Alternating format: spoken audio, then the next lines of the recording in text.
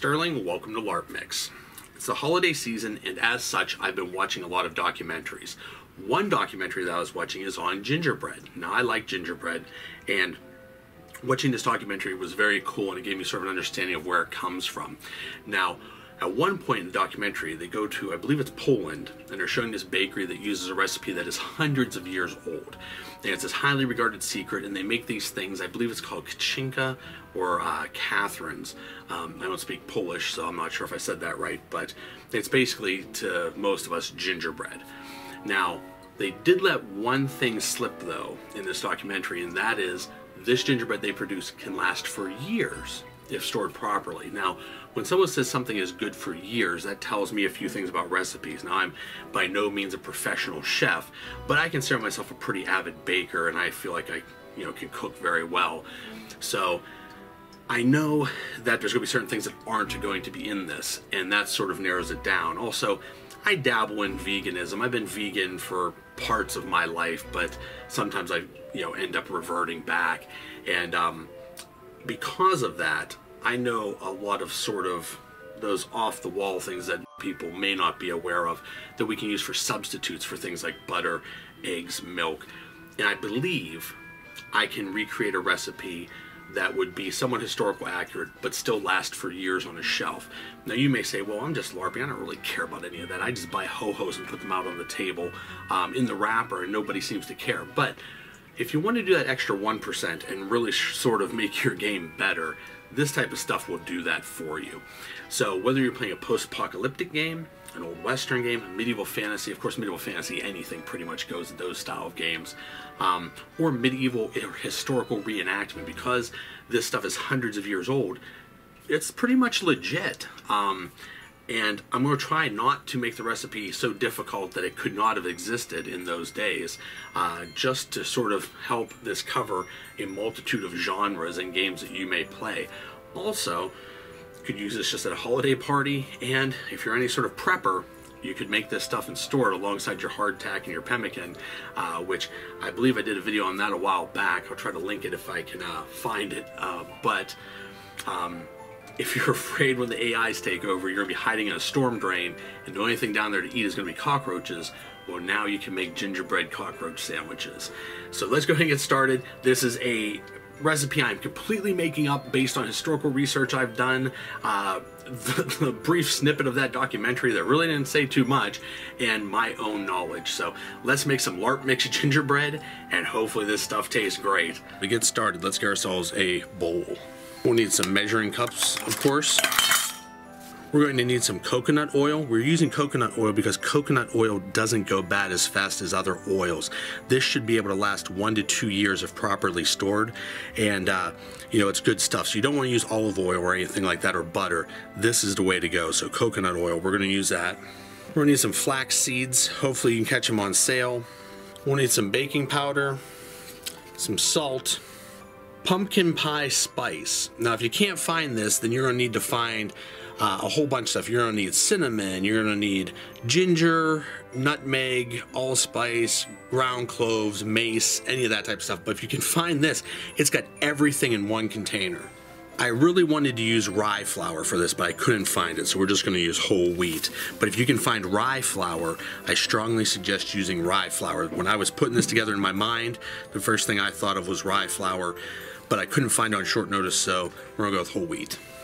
Unfortunately, this is not going to be vegan, but it'd probably be vegetarian. It depends on how you define it, because we're going to need to put some honey in here. So that's all that you need. Now, of course, the baking powder I'm substituting in for baker's salt or baker's ammonia.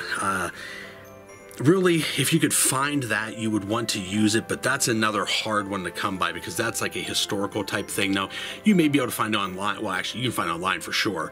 You might be able to find it locally in some sort of specialty store, but you're not going to just find it at your grocer or something. You're going to have to actually look for it. And why that is useful is because it bakes and it leaves little spaces, and it really helps to keep things dry and crisp. But baking powder should work okay, since that's what we've got, so that's what we're going to work with here. Plus, I didn't want to make this too complicated because, if you're trying to do this as something like post-apocalyptic, like you're not gonna be able to find, if you can't find this stuff in normal day, you're gonna have a hard time finding this stuff once the bombs fall or the dinosaurs come back or whatever happens. So step one is gonna be 1 1/4 cups of flour. If you have a flour sifter, I would say use that. If you don't have a flour sifter, then just scoop it on out.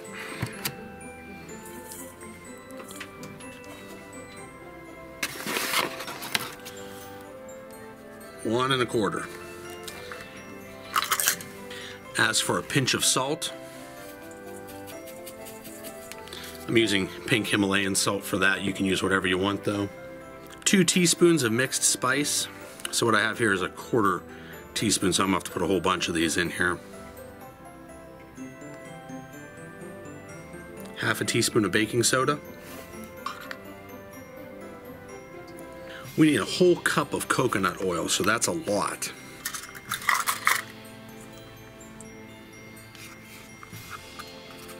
We need a 1/2 cup of honey. Now a good trick for this is going to be to coat the inside of this with something. Since we already have coconut oil here, coconut oil melts pretty easily, so we're just going to line the inside of this cup with the coconut oil, and that'll help the honey pour out of it easier. Our honey. So for our fake egg, we'll use our flaxseed here. It needs to be ground up real fine. And we need 1 tablespoon, and then we need a little bit of water to put in here. Actually, 3 tablespoons to be precise. All right, now to make this egg, we're just gonna take and we're just gonna stir that up real good. Now, if it's a little too runny, you may need to add a little bit more flaxseed, but I was using a teaspoon to measure tablespoons, so. All right, now we got a pretty good consistency, so we're gonna put that in. And now we have our components in here. Now we just need to mix these all up. You can use a mixer if you want. You can also use your hands. If you need to warm it up just a little bit to get that coconut oil to dissolve a little bit more, you can warm it up just a little bit, but not too much. Now you can see that we have a dough, and it's like approximately gingerbread coloring. So I'm pretty happy with this so far. Now this coconut oil, we need to get it to melt down a little bit more, so I'm gonna continue mixing this, but then we'll go ahead and see about cutting it up and then baking it, and hopefully, you know, we have a good tasting gingerbread that basically lasts forever. So let me go ahead and see about getting to that next step here. So all you need to do is just roll the dough out, you know, pretty thin, maybe like 1/4 inch, and then, you know, use a cookie cutter if you want, or you can hand cut shapes if you want. If you actually happen to have a gingerbread press or something and you want to press it into there, you can do that as well. But I chose to just cut these little guys out here. I put some tin foil over top of this baking tray so it doesn't get too messy, and then I just put some coconut oil down underneath these guys so they don't stick whenever I bake them. Now I'm going to throw them in the oven, and whenever they come out, we'll see how they taste and what they look like. And through the miracle of time, here we go. Now, when we cook these, the trick is not necessarily so much to cook them as it is to just remove the moisture. So we want to go low and slow. Now you can play around with the temperatures if you want to, but I went 300 degrees for about 25 minutes. Now, depending on your oven, if you're using an air fryer, whatever you're doing, you may need to adjust that, but I would say somewhere 250 to 300 degrees, and for anywhere between 20 to 25 minutes should get you there.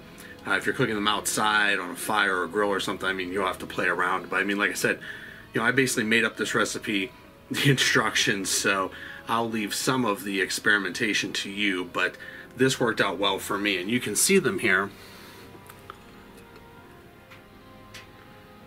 Now, like I said, these aren't necessarily, you know, what they would be traditionally, and you can cut them into whatever shapes. They can just be squares or circles or ribbons or whatever you want to make them look like. But like I said, I use those cookie cutters, and we'll go ahead and give them a taste. And now they're supposed to be crispy.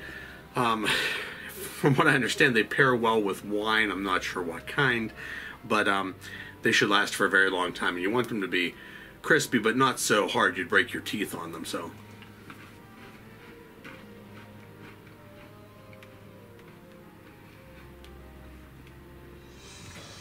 Tell you what, there's no sugar in it, so it's not very sweet. All the sweetness comes from the honey pretty much, but this is not bad.